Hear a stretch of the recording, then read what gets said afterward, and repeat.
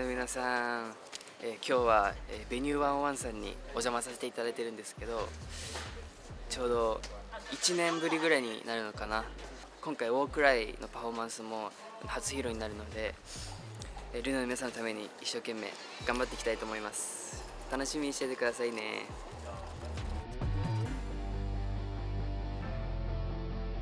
おととい朝起きたらなんかたまたまこう出発時間より2時間から3時間ぐらい早く起きちゃって、風磨くんが起きてて「ご飯食べました?」って言ったら「ご飯食べてない」って言って、じゃあ一緒に食べに行きましょうって言って朝一緒に食べに行きましたよね。ついに。確かについにだわ。朝起きなかったからね。一応でも肉食べたら、はい、ファミレスで朝から 300g の肉を食べてきました。いつもルナの皆さんが聞くんですよ、僕に風磨くんと朝食べたって。マジで？はい。じゃあもう食べたって言えるやん。言えます。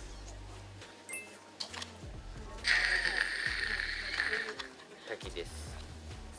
ルネも同じ気持ちやろうな。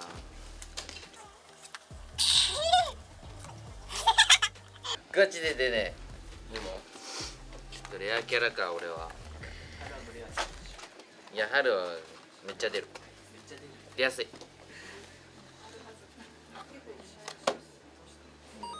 マジでウォークライは今までの僕たちの爽やかさ、ファイアワークとかアンダーザスキンとかの切なさとかとはちょっと違って突撃するみたいな力強さがこもった曲なので、僕たちの衣装もそうなんですけどワイルドさを見ていただければめちゃめちゃ楽しめると思います。僕たちも頑張ります。獣らしさというか狼らしさっていうのが強いパフォーマンスになってるので、息遣いだったりそういう部分まで合わせているので、ルネの皆さん注目してほしいなって思います。めちゃくちゃかっこいいんで期待してください。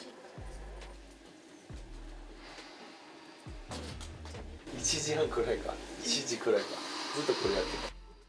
もちろんサビ僕たちのシンクロダンスのやっぱりユーマのパーです。ユーマの首使い方がうまくて、ね、まあ、いつも見るときもうなんかショックになる感動ももらうし、そこをみんなちゃんと注目してください。MV が出る前にルネの皆さんにお届けできるので、今日は本当に頑張っていきたいと思います。僕が初めて今回ラップするんで、僕がラップするとこも見てください。ゆうまくんのパートで僕と風磨くんとゆうまくんで横に動きながらクランプの動きを僕が初めてやったんですけど、力の入れ方、入れ具合とか難しかったんですけど、3人で合わせながら頑張ってかっこよくできるようにやったので、ぜひ注目してみてください。あと僕のパートにも注目してみてください。電波ないほっとけ Wi-Fi どない今こそストレッチタイム Let's get the stretching ピアノ歌がまた登場して、しつけの中で最初と最後のポーズが同じなんですけど、狼みたいなこのポーズが注目ポイントだと思いますので、ちゃんと見つけてください。世界初披露ということで、その曲の初印象になるわけなので緊張感を持って舞台を頑張りたいと思います。サビ始まる時にこう変化して突き進むイメージの振り付けなんですけど、そこの角度とか、手の感じとか、そういうのをみんなで合わせたので、その振り付けに注目していただければなと思います。サビの振り付けすごいエネルギッシュなので見ててもすごく楽しいのかなと思います。よろしくお願いします。よろしくお願いします。よろしくお願いします。よろしくお願いします。お願いします。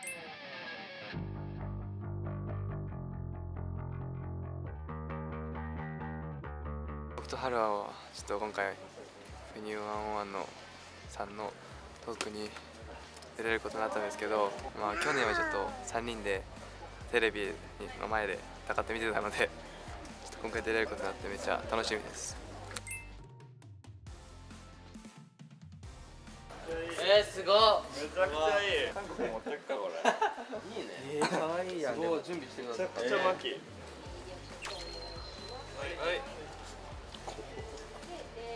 去年に引き続き、でも去年は滝とハローもいたんですけど、今年は滝とハローいないのでちょっと寂しいです。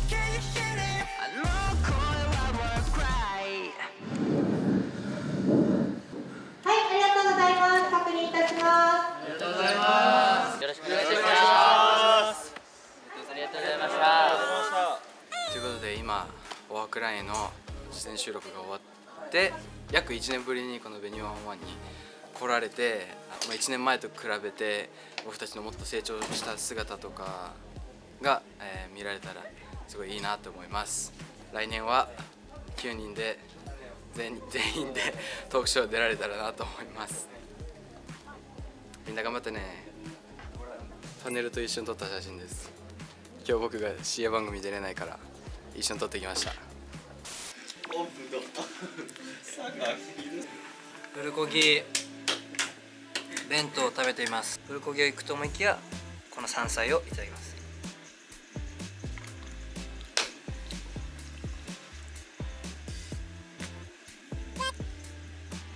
じゃあ宇治さんもリアクションちょっと取りましょうか。はい、何を食べましょうか。この美味しいもの食べたら宇治に何が出るんだろう。これね、山菜食べたらね、さっきのポーズが出るっていう噂だよ。やばいやばいやばい、うわー出た、出ちゃった。直すと美味しい。もう今日はムキムキです。馬がすごいムキムキ。今日本でやってるん、筋トレ。いや、やってないです。あんま落ちないよ筋肉。玄米にシーチキン乗せてわさびと塩で食べる。マジでそれが無理ね。さっきもタッカンジョンのお弁当2個食べた。珍しい。うまくてということで、ビーチと馬の Vlog でした。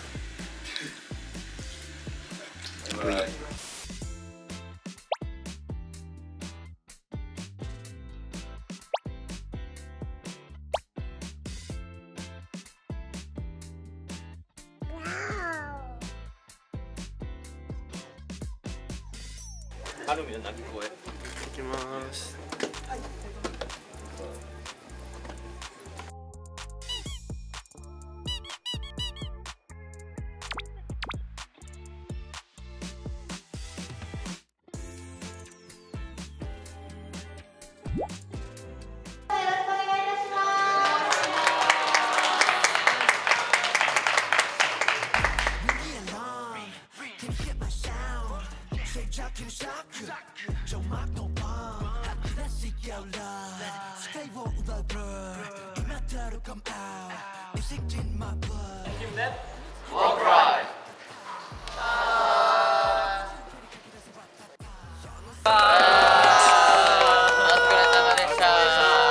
マキの真似やめろ。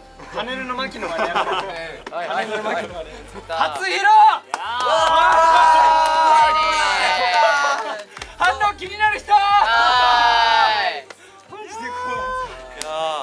マジガチ初披露。皆さんどうでしたか？いや。そうだったんだろね、どうなんだろう反応。今回も素敵なアーティストの皆さんと共演できて本当に光栄でした。光栄でした。ありがとうございました。ありがとうございました。生でねあんな演奏聴けるのねめっちゃすごかったね。二人もビートボックス確かにめちゃくちゃビートボックスやってもやらせてもらってね。だんだん息なくなっちゃって、なんかテンポ速くなっちゃめっちゃかっこよかった。これからねライブバージョン全曲やってもらいましょう。また来週さよなら。ありがとうございました。おはようございます。今日はカウントダウン TV ライブ来ました。そしたら今日の衣装を紹介します。この衣装は僕たちお別れのミュージックビデオの時に着てた衣装なんですけど、か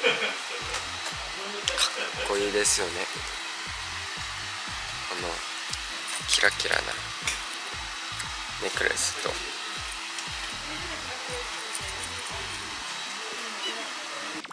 メロンパンを食べています。かっこよくて激しいダンスがありますのでちょっと食べます。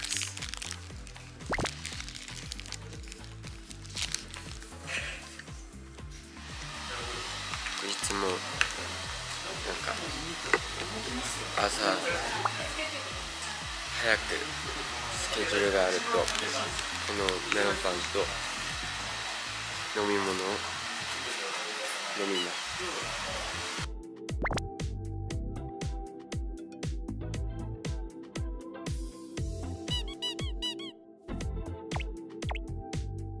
最後の一口。それでは今日カウント TV ライブ頑張ります。僕たちのインティームのお別れもたくさん楽しく見てください。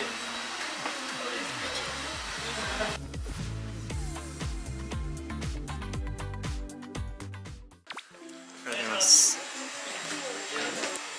髪も MV に寄せてメイクも MV に寄せてきました。かっこいい。カラコンもちょっと違います今日は。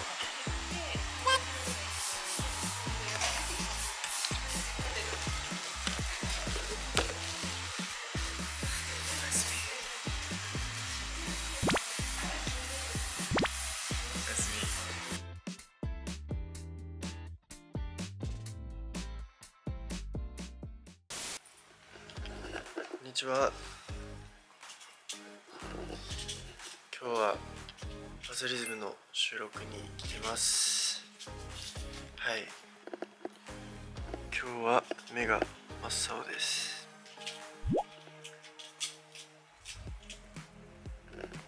はい。実は今日がカムバックの日なので、はい、ルネの皆さんの前で初めて大くらいを披露するので、いやーちょっと緊張しますけど、たくさん9人で練習してきたので、それをそのまま見せれば多分ルネの皆さんパフォーマンスすごい気に入ってもらえると思うので頑張ります。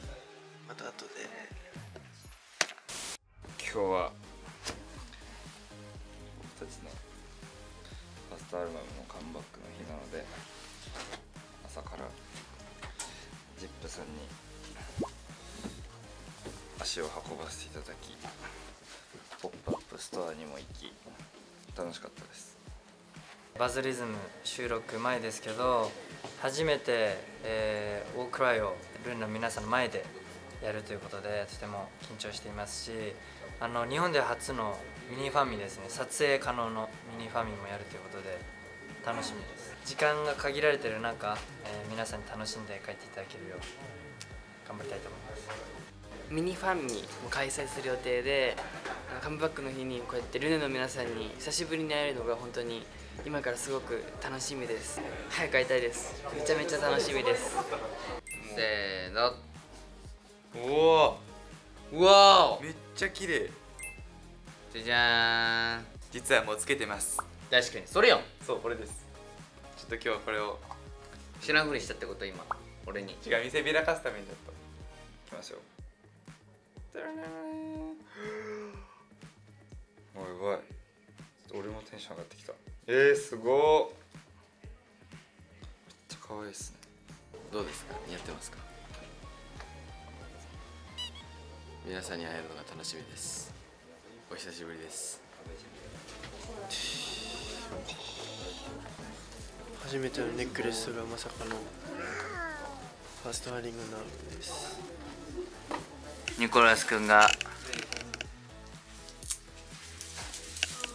れ俺もやる。ラーメンをこれやらないですか。潜るご飯にだ。実は今ライブの20分前です。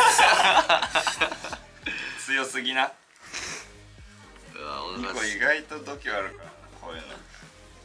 でもめっちゃ美味しそう。そうじゃね。確かにちょっと濡れてるこのタオル。僕がシャワーしたやつですよ。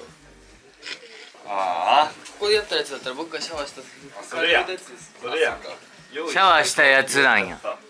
おお。レポしてレポ。おお。だけど熱そう。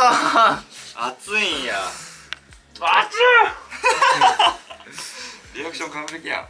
ふんまくんは携帯を充電しようとしています。これが僕のお気に入りの充電器です。かわいい。USB と C タイプ端子もいけます。すべていけるということで。今日はミニファンミーティングがありますからね。うわ、ルネの皆さん、久しぶり。確かに久しぶりに会うからちょっと頑張っちゃいます。いい画角です。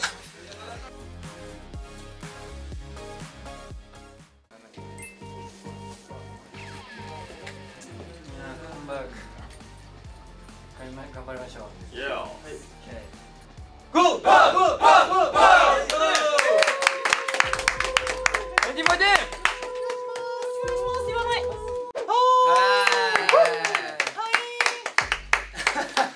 エンジンがカムバックしました。ただいまるね。さあさあ、確かに超久々だったね。それだった。なんか感じが久々だったね。じゃあ次の質問いきましょうか。イエーイとかマジでやっぱ楽しいね。間違いない。本当に短い時間の中でもたくさんルナの皆さんとおしゃべりできたし、こうやってカムバックしても初日からこうやってルナの皆さんと会えて本当にすごい幸せでした。ずっと練習してて、ついにカムバックするのもそうだし、久しぶりにルネの皆さんに会えるのも、はい、なんか嬉しいです。楽しかったです。嬉しい。応援方法もそう覚えてくれた。すごいよね。どうやって覚えたの？実は僕が言った？一瞬僕いなかった時今ありましたよね。ああ、そういうことだったの。なかった。ファーストアルバム皆さんたくさん愛してください。ありがとうございます。会いましょうね。また会おうね。I know